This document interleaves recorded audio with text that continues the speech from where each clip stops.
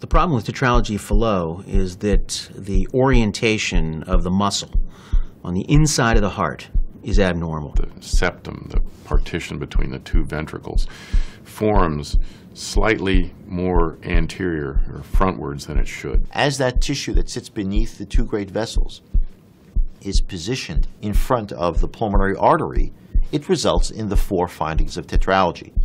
First, there is a ventricular septal defect, or an opening between the two lower pumping chambers.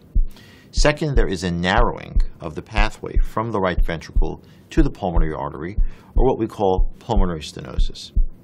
Third, there is a repositioning of the aorta, which is the vessel that delivers blood to the body, such that it's overriding the two lower pumping chambers.